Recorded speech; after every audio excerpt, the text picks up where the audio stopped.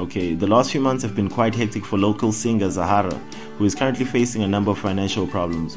While her fans initially offered to help the star by donating funds, it appears many have become a little tired of her troubled finances and accusing fellow musician DJ Sbu of robbing her. One fan wrote a scathing social media post asking the artist to stop pointing fingers and start selling her music, which many agreed would help her out of her financial trouble. Over the weekend, Loliwe hitmaker Zahara was trending again after a dated clip surfaced of her blaming DJ Sbu and TK Nziza for her financial woes.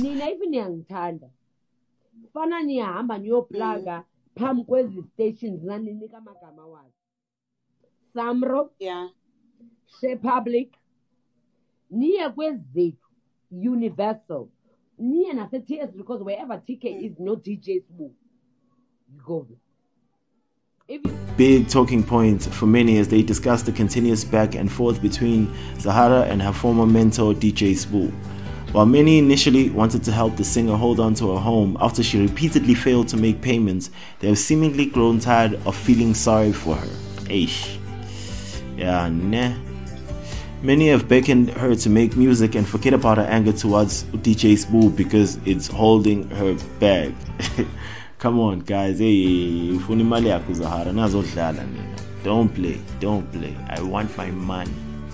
Okay, one particular fed up tweet, Anele Boy 10 tweeted, the Zahara and DJ Sbu saga is really irritating now. Zahara needs to stop wanting us to feel sorry for her.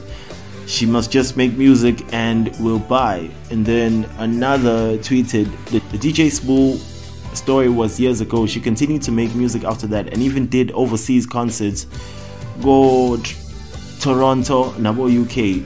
She used the money on booze and parties. Now she's blackmailing people. We also have our own problems. Ish, harsh, ne? Harsh. That was emotional damage. So yeah, guys, it's Views with the Scoop.